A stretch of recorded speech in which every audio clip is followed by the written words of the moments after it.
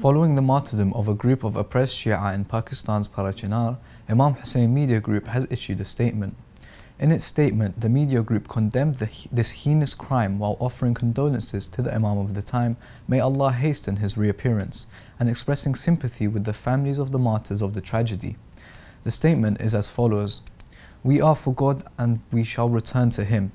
Imam Hussain Media Group extends heartfelt condolences to the Master of the time, may our lives be sacrificed for him, as well as to supreme authorities of Taqlid, especially the supreme authority Grand Ayatollah Seyyed Sadiq al-Shirazi, may Allah prolong his life.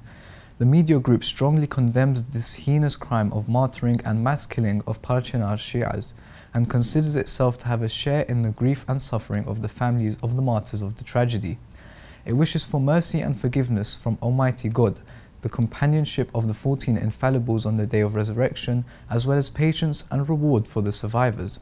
Once again, the oppressive hands of Yazidis, Umayyads, Abbasids, and the long-time enemies of Ahlul Bayt, peace be upon them, extend through deviant agents of Wahhabism, and this time killed a number of defensive civilians and oppressed Shias in the Parachinar region of Pakistan.